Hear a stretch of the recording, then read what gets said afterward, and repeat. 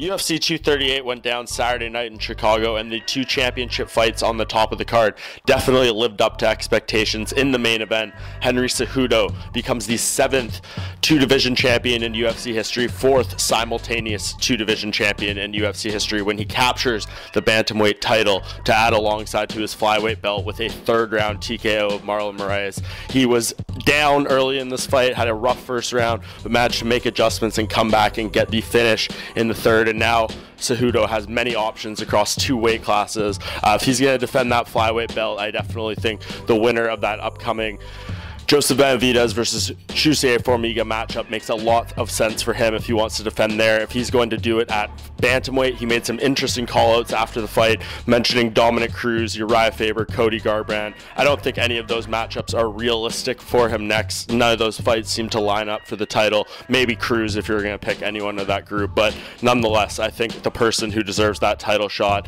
against Cejudo, his next fight, should be Aljamain Sterling, who of course fought on the undercard of UFC 238, got a brilliant win against Pedro Munoz, his most impressive performance to date, and I think he has solidified that chance to fight for the title with 4 consecutive wins. He has earned it at this point, and if Cejudo is going to fight at 135, I think that is the matchup to make. I know he wants money fights, he's talking about those kind of things, but nonetheless, I think you have to give it to the most deserving contender, and I think right now that is Sterling. And then the co-main event, we see Valentina Shevchenko get an absolutely devastating knockout against Jessica Eye. Just brutal stuff. A vicious head kick, one of the most brutal head kick finishes we've seen in UFC history. Does her job as a huge favorite going into this fight.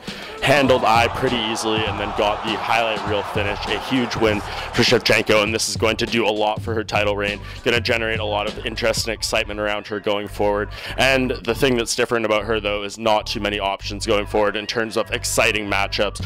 Dana White was asked after this event about a potential trilogy match with her and Amanda Nunes. He said maybe that's something that could happen down the line, but he'd like to see Shevchenko and Nunes both rack up some more title defenses first. And if you look at the landscape of the women's flyweight division, there's not too many options there, too many exciting fights for Shevchenko, but I think you're going to see her in this role again, co-headlining a card in a title defense against a lower ranked opponent, of course. And I think the person you have to put in there is Katlyn Chookagian. We saw her get a big win of her own on the prelims of UFC 238, beating Joanne Calderwood by decision, and I think she has earned that shot. She lost a close decision to Jessica Eye back in December, and what would have got her this title shot tonight. That was a very close fight, and I think now she has earned that chance to fight for the belt. So going forward, I think that's the matchup to make.